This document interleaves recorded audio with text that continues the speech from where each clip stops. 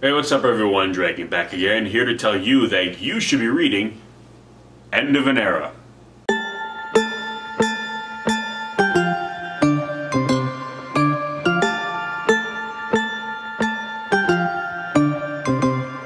So End of an Era is a 1994 science fiction novel written by Robert J. Sawyer, and basically involves a couple of scientists who go back in time to the late Cretaceous period, which is the third period in the Mesozoic era, which is when the dinosaurs reigned supreme, kind of spoken of the Triassic, Jurassic, Cretaceous, and they go to the late Cretaceous, which was the time period in which a lot of the more famous dinosaurs lived. So you have like Tyrannosaurus Rex, Triceratops, Parasaurolophus, Pachycephalosaurus, Troodon, and essentially they go back in time and to kind of figure out, to just learn about dinosaurs and kind of basically really discover what killed them off. They figured they can kind of go back around the time when they would have gone extinct to see if it really was the meteorite that struck the Earth. Or was it something else? Was there something going on in the environment and the ecology that would have led to their downfall? Now, the meteorite is the more popular theory. It is the more widely held theory. However, there have been and continue to be still other theories in paleontology as to why they went extinct. Some scientists feel the disease potentially played a role. Towards the end of the Cretaceous period, we saw less diversity in different kinds of dinosaur species, and more just fewer species per environment. Some scientists believe that based on that, the dinosaurs were already kind of dwindling and were already kind of slowly going extinct, and that the meteorite, if anything, was just kind of sped up the inevitable. Other scientists, and this is more of a theory that I kind of subscribe to, feel that it was less of that they were dwindling and more or less that the dinosaurs themselves were becoming more refined, meaning rather than having multiple species in an environment to kind of fulfill a biological niche, you were kind of reduced it to one. So instead of having 2 or 3 large apex predators, you just needed one. In the case of late Cretaceous North America, Tyrannosaurus Rex kind of was one of the smartest of all the large theropods, one of the strongest, the biggest. It's like you really didn't need anybody else. The one species could kind of hold down the job. But alas, there are varying theories, and this expedition is to kind of go back, kind of figure out, okay, was it the meteorite? Like, were they doing well right up to the end, and then the big rock that fell out of the sky just kind of ruined their plans?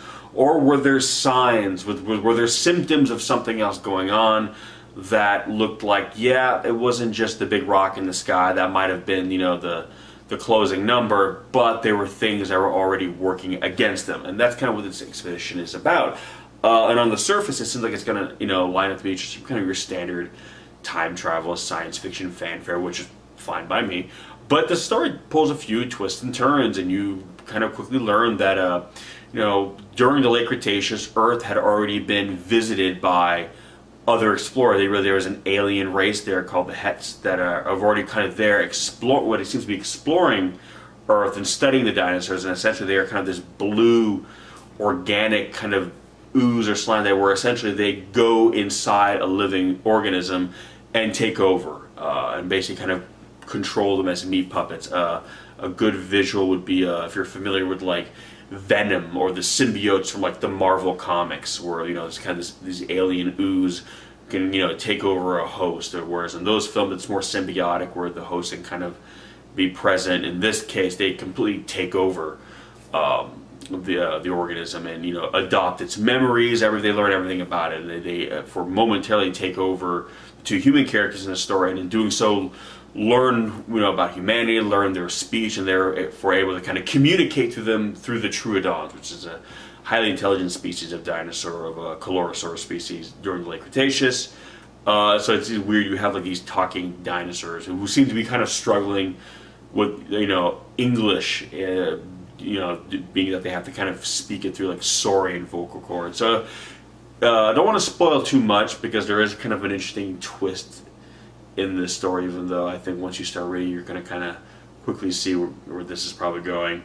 But again, it's interesting because you realize that this is less about a story about the dinosaurs in terms of what happened, and more about what was happening within our own solar system, you know, 65, 66, 68 million years ago. You realize, oh, there was more going on perhaps in space than there really was on Earth, and there is now. That perhaps, you know, the neighborhood of the solar system, that is the, you know, the Milky Way galaxy, is less turbulent in the modern time than it was, you know, during the Cretaceous period. So the story kind of takes a hard turn into a much more ambitious type of science fiction novel, and there's a lot of interesting things.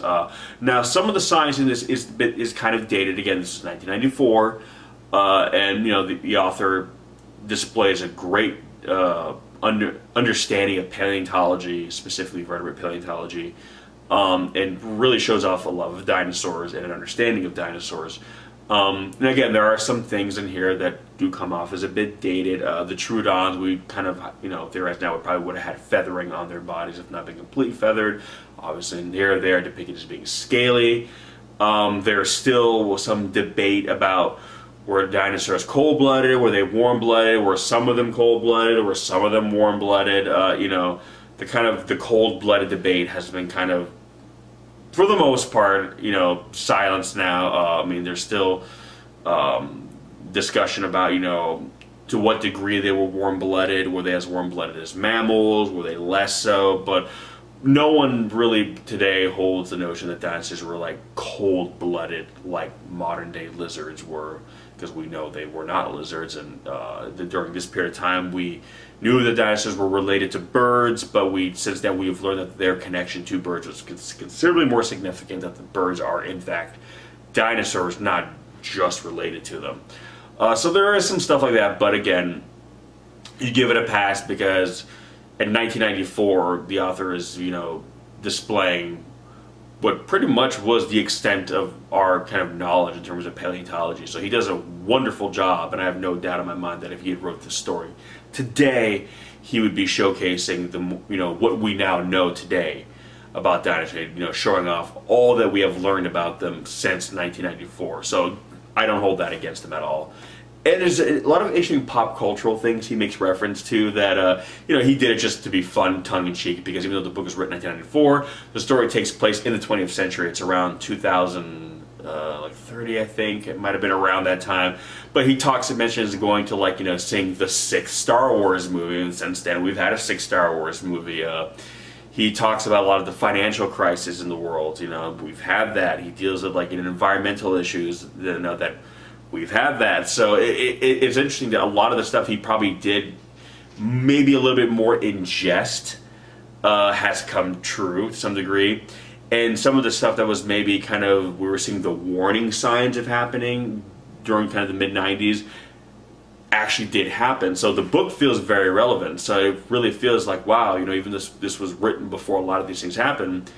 So a lot of these things have happened. So that the book actually, in a weird way, in a lot of ways, in terms of the pop cultural stuff and just kind of societal stuff and history, is more relevant today than it was back then, because a lot of the stuff has actually in fact happened now. There was also the weird bit about the new James Bond being played by Macaulay Culkin. I mean, obviously at that time Macaulay Culkin was still something of a household name, less so now, and I don't think it surprised anyone that he's not playing James Bond. But, you know, so little things like that. But so it is kind of interesting. I was very surprised that there was a lot of little pop cultural cues here that he kind of put in there that, weirdly enough, have happened. And the interesting thing about this time travel story is that you realize that there are actually two timelines running throughout this story. You're actually reading two different timelines. You're seeing the main one, which is a science fiction, the time travel story itself, and then you realize you're reading the fallout of that, or if you will, the course correction of that timeline. So you're really kind of seeing what did happen, and then what history looked like once certain things were altered because of that initial timeline. So you're reading, you know, the kind of the cause and the effect, so to speak, simultaneously. And it's very interesting because it's worked in very well, actually. It doesn't feel jarring, at least not in my opinion, and I feel it flows very well. And this is a brisk read. The story is about, it's a little over 200 pages. It's not a long story. And I think that helps in this case because you're dealing with two separate timelines that are kind of running side by side, that you're kind of leapfrogging from one to the other. And I feel like maybe if this book was considerably longer, it might start to kind of get convoluted, but because it's a brisk read, it doesn't ever really get too weighty in terms of that. It goes just long enough to kind of tell the story it needs to, and kind of, you know, bounce back and forth between these two kind of narratives without making you feel like, oh my god, I'm just getting buried by under all this what's what. Like, no, it keeps it pretty clear, pretty concise, and it does a good job of, again, just balancing the two timelines out, and it creates for a very interesting story.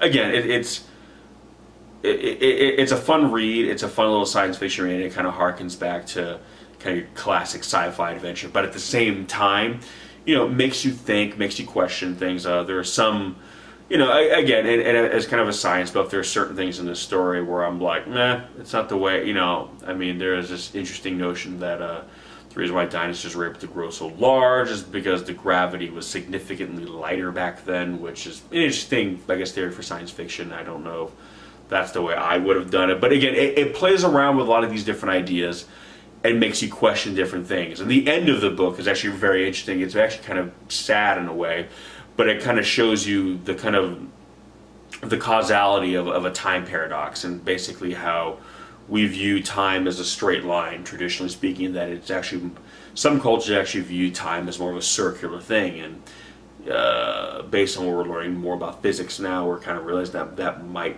carry more weight than we initially have believed, and this story actually plays around with that idea and does actually something very creative with it, and actually suggests something both fascinating and scary at the same time when you really kind of conceptualize it in your mind. So again, and I'm not going to spoil what that is because again, I want you guys to read the book. But yeah, that's kind of it. It's a brisk read. It's a little over 200 pages, so it's not going to monopolize a great deal of your time unless you're just a very slow reader, which if you are, hey, it doesn't matter. It's not a race. As long as you're enjoying the book, that's all that matters, so read it anyway. And if you guys can, like, you know, blow through books in no time, well, this will be a quick one to kind of, you know, add another notch in your belt, and I think one you'll really enjoy because it's just classic science fiction. Everything about it is just, you know, really good science fiction storytelling. And someone who grew up reading those kinds of books, it was kind of a nice read for me, because again, every once in a while, like, you know, you like to read different things, watch different things. You don't want to be very monochromatic in terms of your taste, but at the same time, you do kind of have your background, where you come from, and that's always going to be your sweet spot, your comfort zone. And every once in a while, it's nice to kind of just go back to that, just nestle in, and it's warm and it's snug and it's perfect, and it just, you know, it hits all the marks just right. And you know, this for me was that kind of story where it was a nice little science fiction story that had, you know, a lot of my favorite, like dinosaurs, time travel, aliens. It was just, you know, going down the checklist of all the things I love when it comes to sci-fi. So I don't know, it's a fun read, and one that you know, I don't think it's really talked about that much. I unfortunately don't hear too much about it. But you know, I like sometimes recommending books that perhaps you haven't heard of. Not always just the big New York Times bestseller, even though I've talked about a few of those on here too. It ultimately comes down to the story itself. But this is one of those little stories that I feel like deserves more attention. And again, it's a lot of fun, and it does raise some very interesting questions, you know, and questions that I hadn't really come across as much as, you know, I would think in science fiction. And you know, questions that I would love to see explored in more of his writing, as well as maybe other authors. Again, it's, you know, people are influenced by what they're influenced by. So again, I like seeing these kinds of ideas kind of put out there and getting people thinking and scratching their heads and wondering, because that's what science fiction, I feel, really excels at. It gets people thinking, it gets a dialogue going, even if it's proven like, oh, we couldn't do it that way. Well, we now know that because we talked about it, we explored that avenue. And that's always kind of the fun part about science fiction. But anyway, End of an Era. Have you read it? If so, what did you think? And what was your takeaway from it? If you have not, as always, I will put links in the description section below where you can pick it up, check it out, give it a read, come back, give me some of your thoughts. I'm always kind of curious to know what you guys think. And if you guys are just kind of big fans of dinosaurs like I am, you know, how do you feel this this works as a dinosaur story? Like, Did you like? I mean, how do you, in terms of like the science, the actual paleontology? I mean, were you as impressed as I was about how, you know, in terms of 1994, how up on his vertebrate paleontology he was? In terms of the science fiction stuff, did you like the ideas he put out? Did you not like them? Just kind of what are some of your general thoughts about this story? You know, I'm always curious, especially when it comes to this genre. But anyway, guys, thank you so much for watching, and as always, I will catch you in the next one. Peace!